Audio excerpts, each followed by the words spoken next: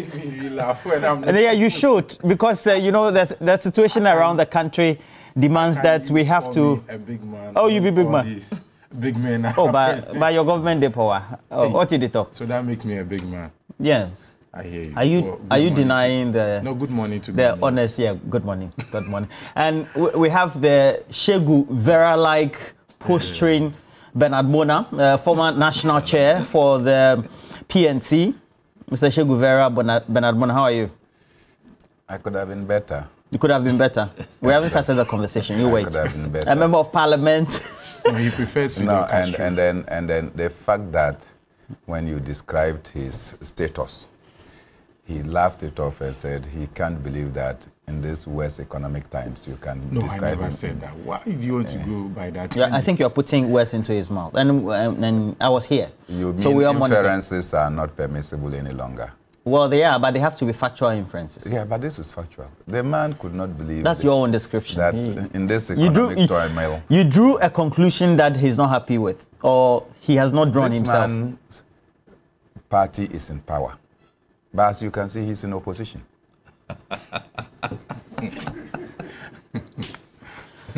The guy looks good. I just described his skin. Look at his skin tone.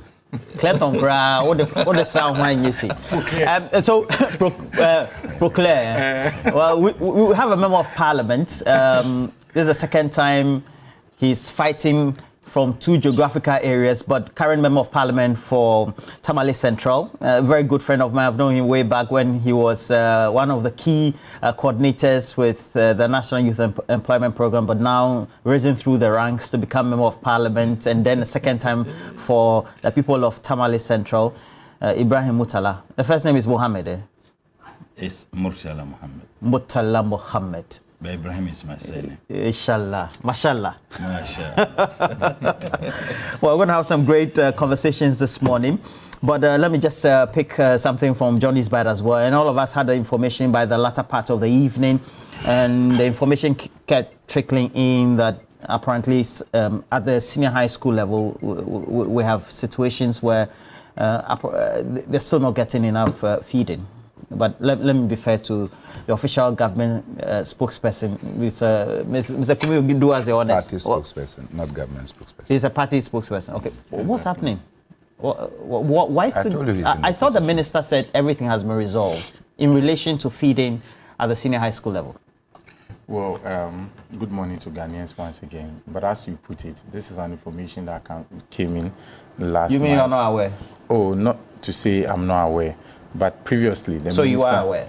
Yeah, this morning I've gotten by the news. And as you rightly put it, previously when the news came in, the minister made us aware that the right arrangements has been made. I think initially it was an issue of money, the money that they were owed to the buffer stock company, and that was causing difficulty with the schools as well.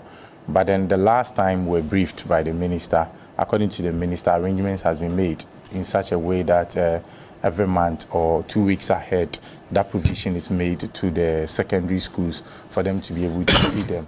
As to what is accounting for the current situation, I am not in a good position to tell. But these are all some of the teaching problems that comes to running a particular administration or a policy.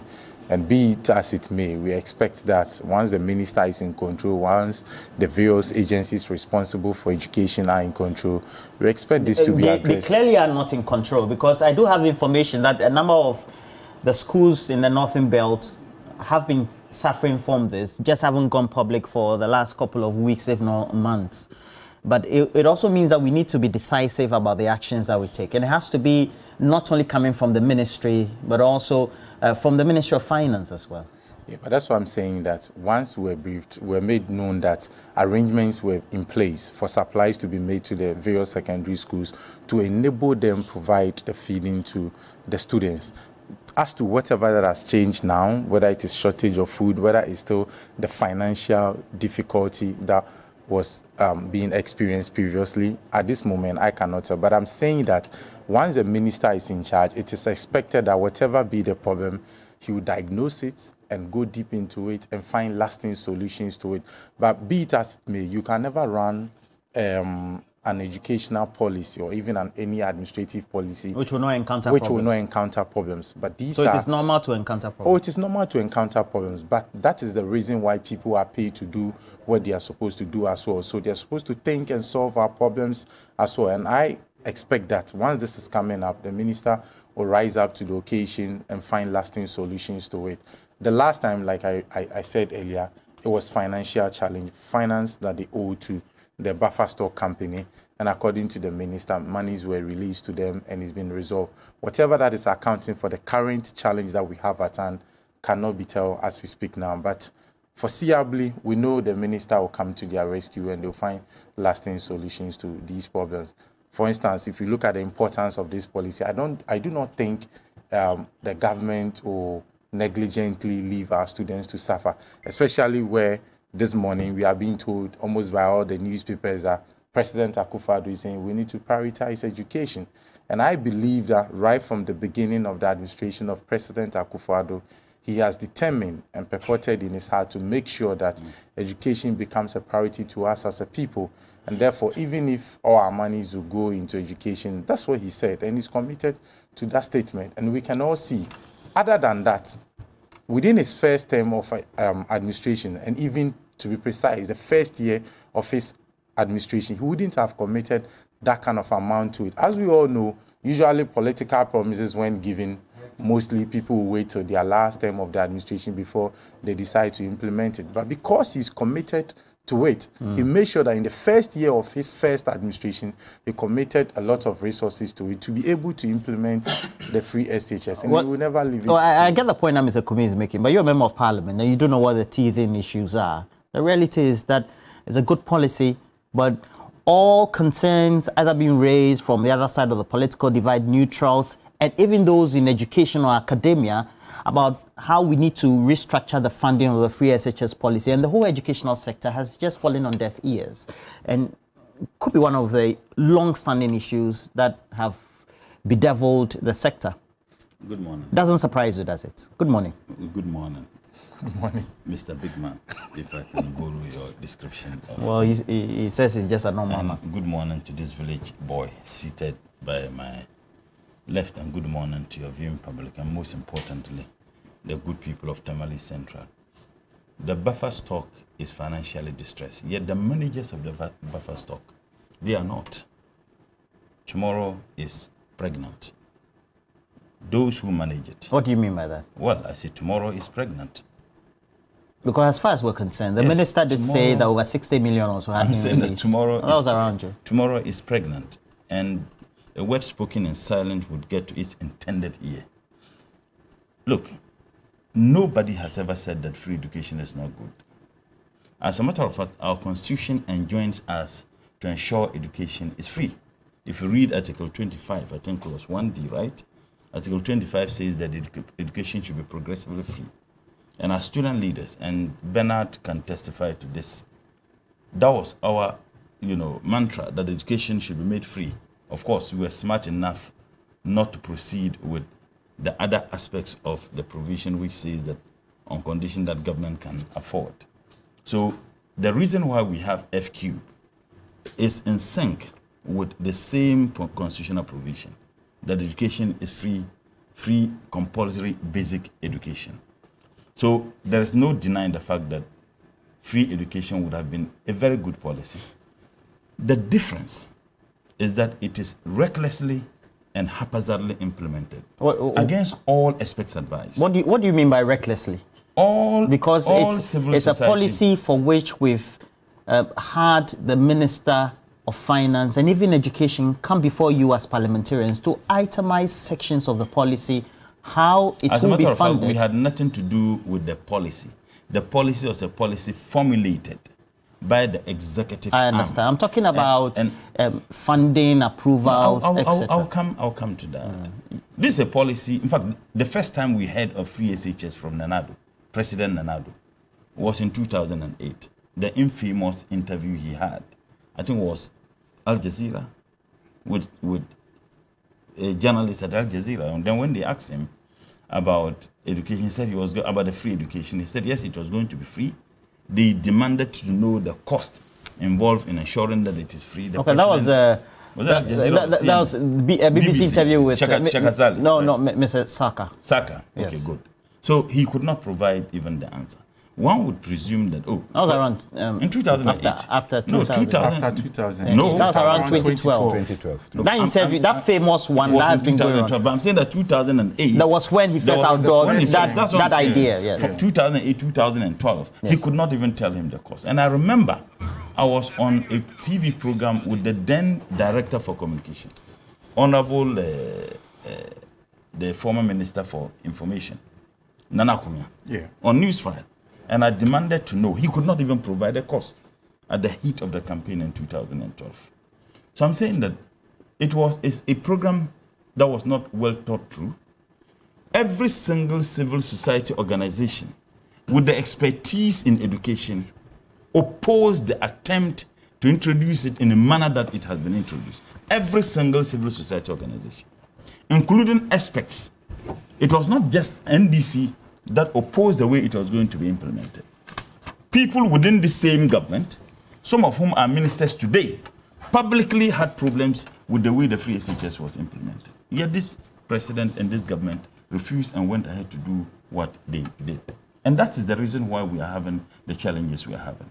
Look, I heard the Minister for Finance, who said on one of the TV programs that he thinks that there's a problem with the free SHS. And he said it was his personal opinion. I'm saying that there were many people. In fact, I'm saying he said it was his personal opinion. President Kufuor, a personal opinion, a member of cabinet.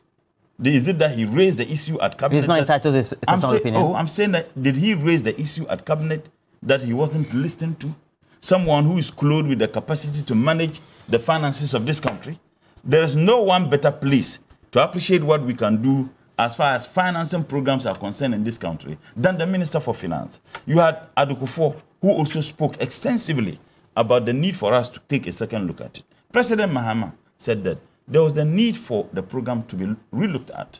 President Mahama never said anywhere that he would scrap free SHS. They went to town, including my good friend, the Minister for Information, that President Mahama saying a review means cancellation. Even when President Mahama on that same program said, look, when I say review, I don't mean cancellation, but we need to look at it. Thank God that they are now coming to terms with the fact that we need to review this. I'll tell you one thing.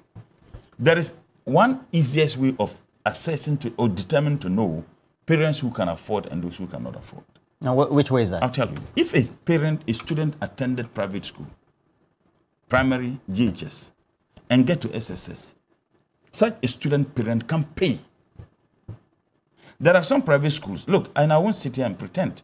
The monies we paid or we pay for the education of our kids at the private schools, particularly primary and GHS, are huge and monumental.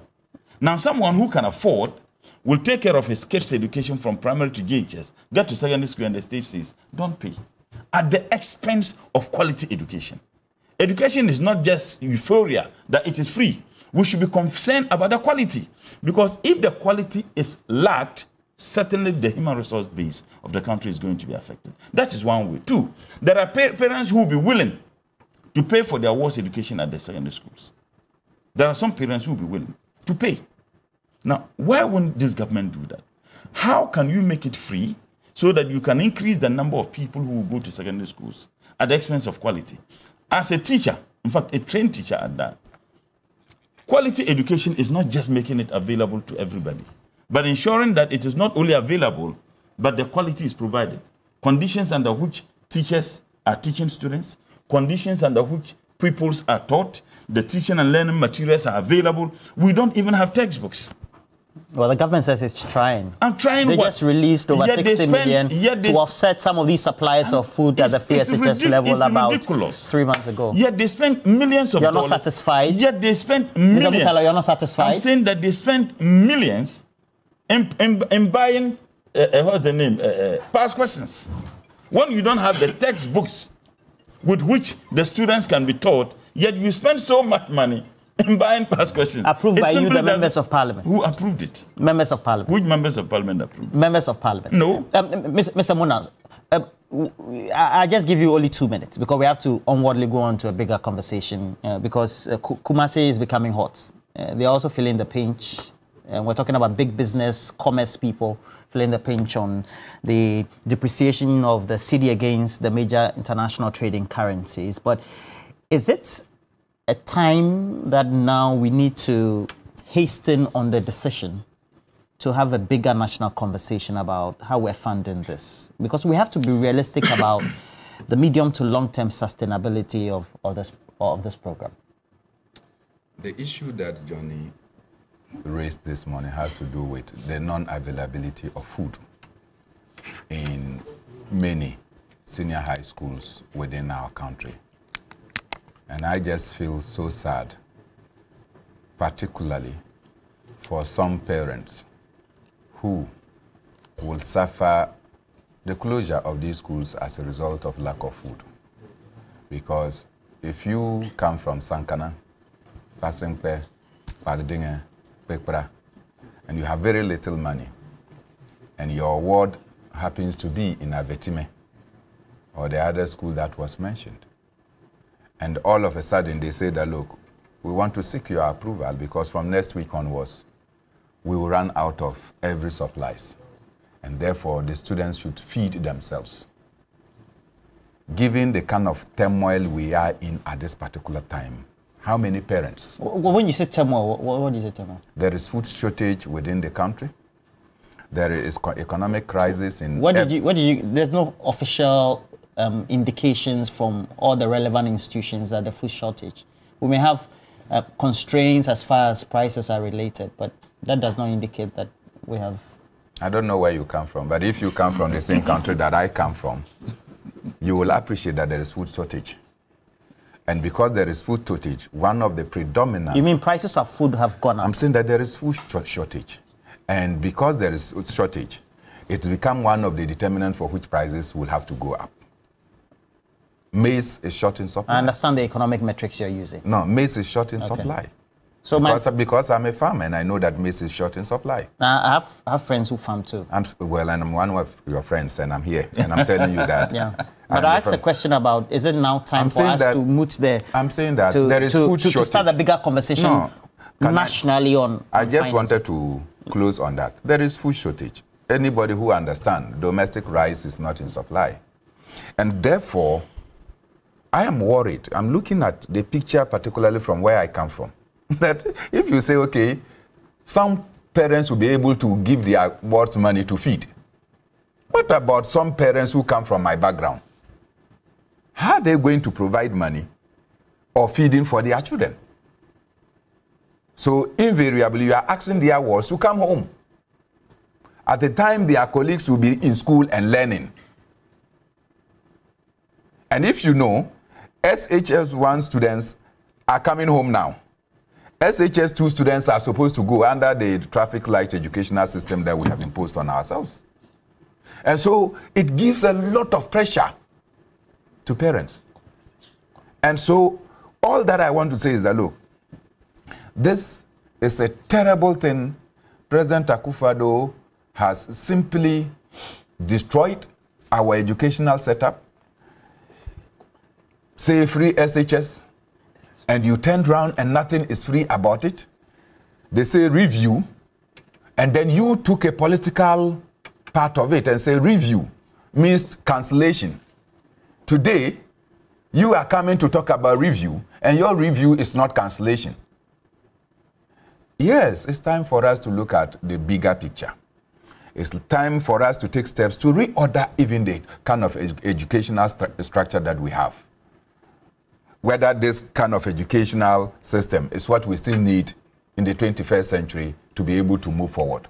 We need to look at all those things. But it doesn't take just one political party to go and sit at some corner or one individual to go and make a pronouncement. And when you are privileged by citizens' vote, you come and implement what you dreamt in your bedroom. That is what is happening to us. Because there was no broad consultation on this matter. And when people... But it doesn't mean the policy was conceived in the bedroom. Okay. It was conceived in the market. It was conceived internally within the party. It was not. Because the party... If the party members themselves would not have been calling that, look, we should look at this thing we are coming to do. No. President Kufuor is not a party member. Ado Kufuor is not a party member. Ken Ofori-Atta is not a party member. Anyway, they say he's not a party member. But he's of government. Personal decisions. Personal opinion. So he took the decision, President Akufo-Addo took the decision as an individual and just hanged it on us all. And there we are. And it is not just this one. You know the decision of the National Cathedral, where he took the decision policy to implementation. I'm saying that the implementation has having been the idea, getting it approved, getting the budget also sorted out, and then you deploy or implement. When you go to the field to even do your research, somebody has to do a review of the research. All right. And so when President Akufo-Addo goes to dream of an idea and brings it... This was just supposed to be a beginning conversation. And doesn't want anybody to participate in formulating... You want to say something? Yeah. Oh, but it will be unfair to the two of them. If you say anything, I will have the right to rebut. No. But you have told you. All right. So